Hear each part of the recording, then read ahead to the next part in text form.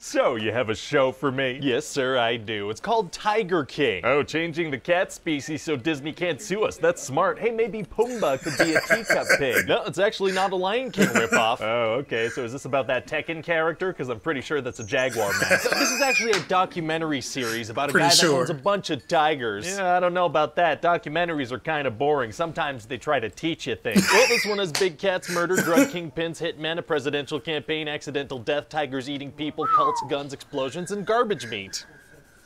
All right, I'm listening. Great, so this show follows a guy called Joe Exotic, right? Oh, and what's he like? He's like if Michael Keaton entered the witness protection program and did a bunch of hard drugs along the way. Oh my god. Yeah, he is just a bunch of tigers and exotic animals. Very cool. And he exploits them for money and breeds them and rips the babies away from their mothers at birth. Oh, I would just love to retract the very cool I just threw out there. I'll allow it, sir. So this guy runs a zoo with a bunch of employees and several husbands. How does he attract multiple husbands? Oh, meth. Oh. Yeah, they like meth. He gives them meth. Well, okay then. Geez, and what about the employees? Does he treat the employees well? Well, pretty well, I guess. He lets them grab whatever expired meat they want from garbage bins he gets from Walmart. Oh, yeah, okay, yeah, no, that's pretty nice. He also serves that expired meat to the tigers and to guests who order pizza. Oh, secret garbage pizza. Also, one of the employees gets their arm bitten off by a tiger. Oh, so I imagine we spent a lot of time on that, huh? A couple of episodes? No. Not just a couple of minutes. It's barely worth mentioning, to be honest, in comparison to all the other stuff in here. It's not? So Joe also sells tigers for like $2,000, $3,000, $4,000 a pop. Oh, surprisingly affordable tigers are tight. Nope, they're not actually. Not an okay thing to buy. Oh, okay, whoopsie. And Joe Exotic also has several albums and music videos. Oh, he's a singer. Not really, no. Oh, the songs don't sound good? No, his voice sounds like this when he's talking, and these songs actually have like a deep, low, soothing voice. They were actually recorded by these guys Vince Johnson and Danny Clinton. And so what are the songs about? Mostly tigers. That makes sense. But one of them is actually a diss track about his nemesis. Oh, he has a nemesis. Who's his nemesis? Carol Baskin. She's mad at Joe for keeping tigers in cages and making money off of it. And what does she do? She keeps tigers in cages and makes money off of it. Oh, she does? Yeah, but she also really pushes for him to stop breeding them and letting people pet the cubs. So I guess she's supposed to be the one we're rooting for in all this, right? Well, she probably fed her husband to some tigers, so I don't know about that. Oh. What? He was a multi-millionaire, and she changed his will right before he disappeared to include the word disappearance. Oh, very suspicious. She also says in an interview that if you want a tiger to eat someone, you should cover them in sardine oil. Oh, very, very, very suspicious. Yeah, so she probably did that. Anyway, her and Joe get into this big legal battle, and she pretty much takes everything from him. Well, it's gonna be tough for Joe Exotic to stay in business after that. Actually, it's gonna be super easy. Barely an inconvenience. Oh, really? You see, this guy Jeff Lowe swoops in to help Joe out financially. Oh, okay, and what's Jeff's deal? No, it's Jeff Lowe. You gotta say his full name every time. Why? I don't know, but that's what everybody does. Okay, so what's Jeff Lowe's deal? Well, he kind of looks like if instead of developing a passion for filmmaking, James Cameron developed a passion for dressing up like a bully from a 90s teen movie. Okay, and what does he do? Well, he's pretty much a con artist pretending to be richer than he actually is, and he carries around baby tigers in bags to try to lure women into his hotel rooms in Vegas. Okay, so this guy also sounds awful, and I'm very unclear on who I'm supposed to be rooting for. Oh, I don't recommend doing that. Don't root for anyone. Yeah, not a good idea. No one. One of the most relatable guys is a former drug lord who may or may not have been the inspiration for the movie Scarface. Oh my god. Yeah, this show is so crazy that this guy tells the story about how he was present while one of his guys cut up a federal agent, and you're like, well, at least this guy's honest. Wow. Anyway, so Jeff Lowe really starts to turn on Joe Exotic during the presidential campaign. His what? Oh yeah, Joe Exotic runs for president. His campaign manager is the guy who sold him ammo at Walmart. Okay, I thought you said this was a documentary, but a whole lot of this is clearly made up. It's not made up. It just takes place in rural Oklahoma and Florida. Oh, okay, I didn't realize that. That explains it. Yeah. Wow, well, I guess that pretty much covers it, huh? Actually, I feel like I've covered only 5% of it. I didn't even touch upon the guy who looks like if Tim Robbins started a cult. Okay, well, how does the whole thing end? Well, eventually Joe hires Jeff Lowe's right-hand man to go murder Carol Baskin, and then Joe goes to jail. What? Did the guy do it? Nope, but he took the money for it. And he doesn't go to jail? No. Are the tigers okay? I don't know, probably not. Do you think it's a little weird that we're gonna profit off of people profiting off of animal abuse? No, I think because we're like an extra step removed from the animal abuse, we're actually okay and our profit's cool. Oh, okay, great. Yeah. Because I gotta be honest, I feel like pretty much all the people you mentioned should probably be in jail. Well, a lot of these people have been in jail or,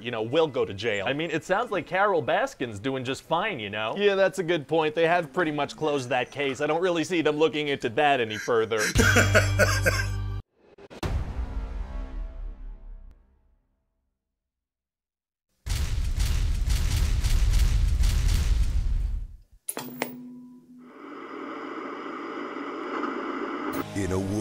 Whenever the quarantine masses cry out for entertainment, Netflix will save us with the perfect distraction for our troubled times. Even though it's dumb luck we got stuck at home now instead of last month, or we'd all be bonding over how dumb the Goop Lab is. We're coming up against some limitations of the matter-to-matter kind of healing, where you do physical to work on the physical. Kill me. Tiger King.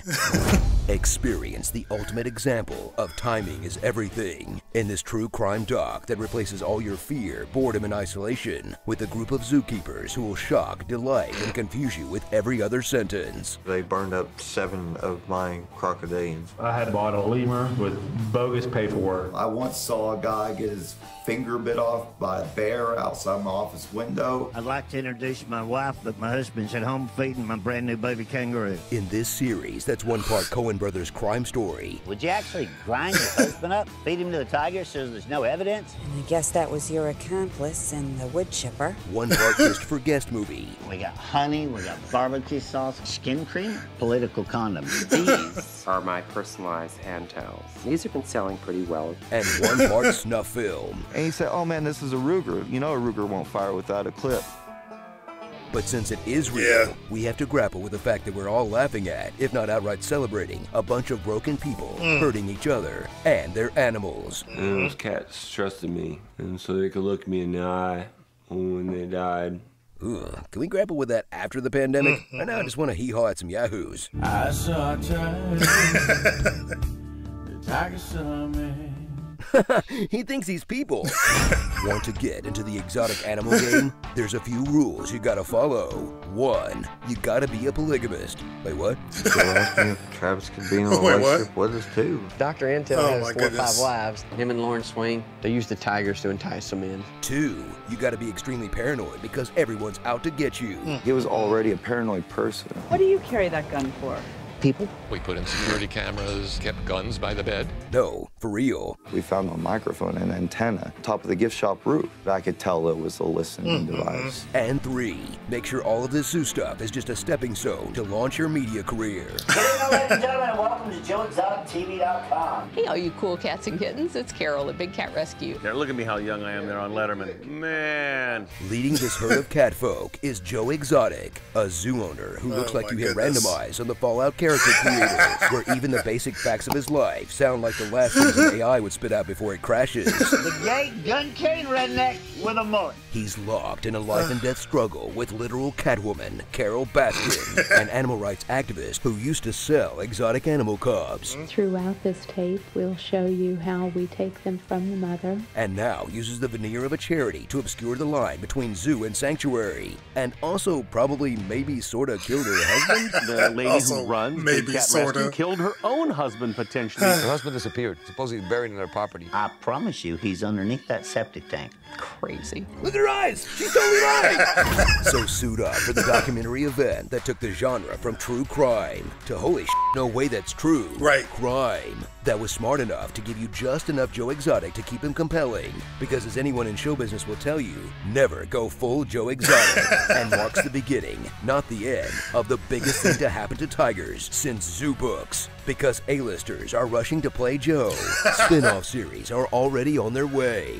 And you just know Joe Exotic is going to get pardoned by the president. I'm sure there's a job waiting for him at the EPA. Guess what, mother? Starring Joe's crack team of employees. I'm working with people that just got out of prison. I found this place on Craigslist. Travis was a pothead from hell. Kept me sober, not drinking. First got to the zoo, I didn't really know anything about the zoo. I worked at the ammo section. When I got the job offer to work for Joe, I was like, what's the job? He said, campaign manager. Meat Talk. There's only 5 buckets of meat in there. Meat due to wolves. Most of the meat was from the Walmart truck. Expired meat, and that's what they ate. Getting interviewed while holding an animal. I'd like to introduce my friend today. We have tigers. Joe supplied tigers. We breed them. 28 species. The guy that got killed by the lions. That's the way it was. Oh, little girl. Threatening to kill people. If somebody thinks they're gonna walk in here and take my animals away, it's gonna be a small Waco. He was talking about dropping a grenade. You can guarantee I'm gonna put a cap in your ass. Somebody needs to kill the bitch. You will stop breathing. I'll cut her head off. And then I'm gonna put a bullet right between your eyes. Me and Joe made a pact. If anything went bad, we were gonna shoot each other. Going broke. I don't own anything. This bus is not mine. Those cars are not mine. Joe maxed out all the credit cards. They had Joe against the ropes because he was broke. Jeff Lowe doesn't have no money. Mom ran out of money. It's time that somebody as broke as me and you get in there. I'm broke as Employee abuse. He pays his staff $150 a week. $100 a week. I don't pay anybody to do animal care. Animal abuse. He puts tigers who've aged out of playtime events in a gas chamber. Naked cubs in the hotel. Counts 3 through 7 are for shooting and killing 5 tigers. Fashion abuse. How many affliction t-shirts do you want? 60 or 70. Carol laughing at something she just said. He's gonna get nasty with me. Dang near shot the neighbor's dog. I picked up the gun, held it on him. If someone were to kill me, I think it would push this movement so far forward that it would be worth it. Back patronizing people? Oh, that's a bummer. Logan Paul? Yeah, that makes sense. No! The thin line between exotic animal lover and cult leader. They were virgins or close to virgins. If they wanted to get to the top, they should sleep with him. He's got his little cult and I got my little cult. The thin line between exotic animal lover and drug dealer. Joe kept him pumped full of weed. I sold drugs to maintain my animal habit. Open up the snakes, stick bags of cocaine inside of them, stitch them back up. We call it meth mouth. The thin line between exotic animal lover and exotic animal lover. Little gets you a lot of. Come here, you sexy beast. You're muddy, my sexy tiger. Let's see your foot, sexy lawyer. Come here, love me. Come here, love me. And payback. I've been doing this 20 years, never even been bit. Bonding with them or you this. Ooh. Ow, son of a bitch. That part was actually pretty funny. Oh, that part was crazy. Emergency. Got an employee that was attacked by a tiger. The arm That is was completely nuts. gone. We do not have time to wait. I'm never gonna financially recover from this. Animal crackers. Oh, man. When they ask how I'd like to be remembered when I'm gone, I don't have an answer except to say, not like this. If I was sitting there concentrating as short as I could on the computer and come and rub them balls in my face.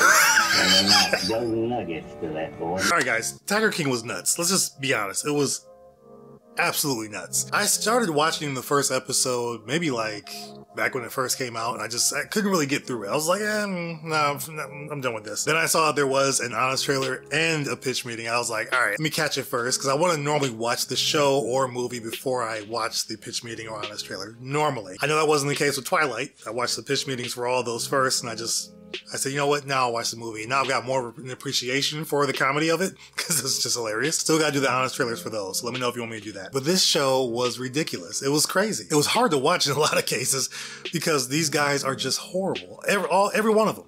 Joe, Carol, Jeff, all of them. Even the guy that was the FBI informant, they pretty much got everybody in trouble. He was like one of the worst. It was just a really weird show. The one thing I did like about the show or the documentary is that it felt like a movie. It can easily be translated or adapted into a film. I want to say I heard that Nicolas Cage is supposed to be playing Joe Exotic in the movie, which I'm not sure if it's a Netflix movie or if it's going to be something actually in theaters. That's going to be interesting too, because I want to see if he changes his voice and all that kind of stuff. Unless there's somebody else cast, let me know. But that's going to be interesting. So the fact that all this stuff happened is nuts. And it did come out at the right time. I think if this came out and there was no pandemic, it probably would have been swept under the rug and then maybe become a cult favorite later on. I didn't really enjoy it though. Like watching it, it just felt like a little bit of a chore getting through it, because I wanted to watch it so I could make sure I fully understood what was going on with these videos. I had heard about all the Carol Baskin stuff. I didn't know the particulars. The guy they were showing in the documentary was her husband that was killed, but I didn't know that she was married before this guy and married before that. Like, it was just all this crazy stuff. But I liked how they put it together, so it felt like a film. I just didn't care for anybody in this thing. And I didn't know, like Ryan George says in his pitch meeting, who do I root for? Do I root for anybody? And the writer guy's like, nope, it's just safe to say you just shouldn't do that, because these are all horrible, horrible people. So did you watch Tiger King on Netflix? Let me know. What were your thoughts on it? Is there any information that was kept out that maybe I'm not aware of or wasn't in the documentary itself? What do you know about this show? What do you know about the people involved? Also, let me know what you think of the honest trailer and the pitch meeting. I like both, because both go through the show very well, actually, as far as the details, and they know what to make fun of and what to kind of not touch on. I like how Ryan George, though, talked about, is this going to mess up with our profits, seeing how we are benefiting or profiting from animal abuse? So, like, how does that play? So I thought both did very, very well. It's really tough for me to choose which one I would say was better, because I had a big laugh on both. So I enjoyed them both. Let me know what you guys think. I'll put a poll out. So you can guys let me know which one you vote for. Pretty sure Pitch Meeting is going to win. I just know how that goes. But I still have fun with these. And I like to see you guys still participate and still vote. I appreciate it. Check out some of our other most popular videos on this channel. We've got a number of them that are still growing because you guys are watching a lot of these. So I really appreciate that. It's really helping out the channel. And check out one of our most recent reactions right over there. Overall, thank you guys for watching. Stay safe. I hope you guys have a great day. And you guys keep smiling.